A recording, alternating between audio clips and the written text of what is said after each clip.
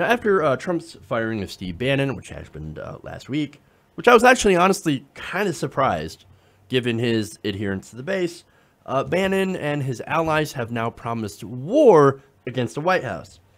And as said, when he had went back to Breitbart, and one of the first things he says is, "I'm where I belong. I'm free. Now I've got my hands back on my weapons." Sources close to Bannon even said Steve is now unchained, fully unchained.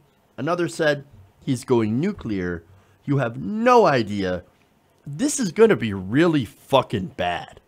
Well, bad for who? Well, that's a good question. I think for the administration, I think that's the answer.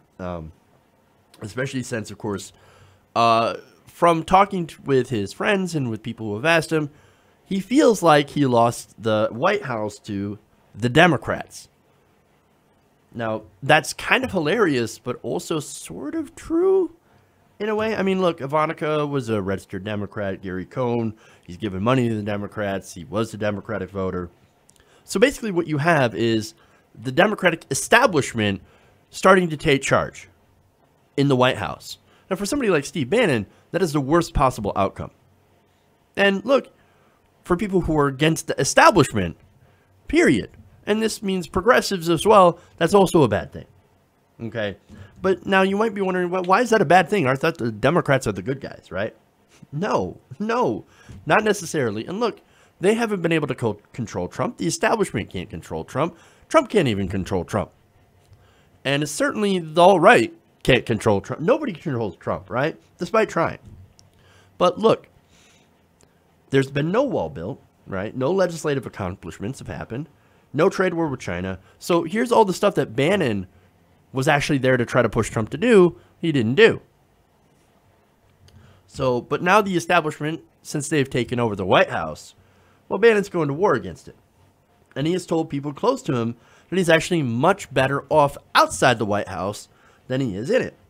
And he feels that the administration is a failing and a sinking ship. Now, he would be correct on that. It is a sinking ship. You know why? Because it's Donald Trump.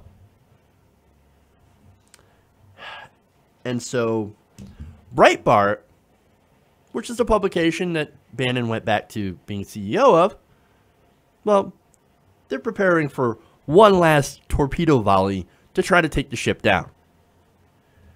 This is from Breitbart editor Joe Pollack, who wrote on Friday, quote, "This may turn out to be the beginning of the end for the Trump administration. That moment, the moment that Donald Trump became Arnold Schwarzenegger." Damn. Now, if you were to ask me what this means, I would say the administration, they're already fucked without the help of Breitbart. But boy, add in the Breitbart now turning against them, well, you've got some problems. And I'm not saying this from the criticism angle either.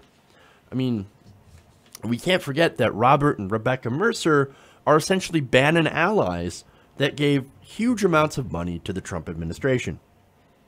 They were the biggest funder to Donald Trump in the election cycle. So here we go, man. We've got the main money people that are probably going to pull out. That's in serious, serious jeopardy. That's assuming, of course, Donald Trump makes it to 2020. Now, you had two of Bannon's friends that told The Atlantic that Bannon had recently met with Robert Mercer this week in New York while Trump was still in town.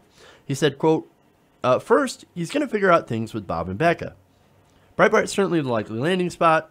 This ally also said that Bannon may also move to a Mercer-funded outside group or even start a new one.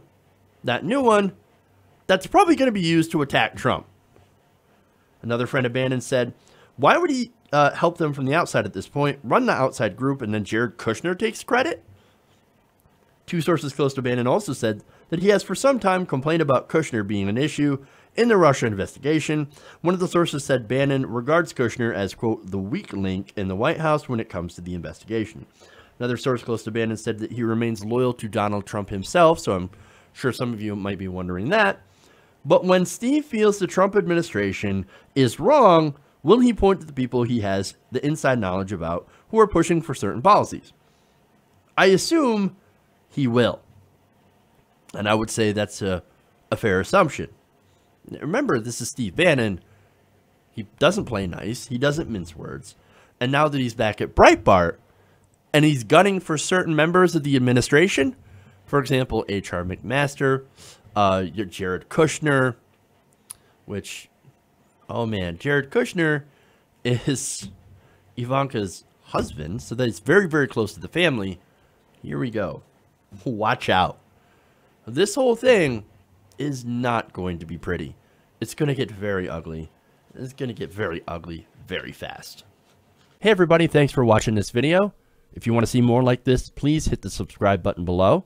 And if you want to support truly independent progressive media, please consider becoming a patron at patreon.com/TYTNation.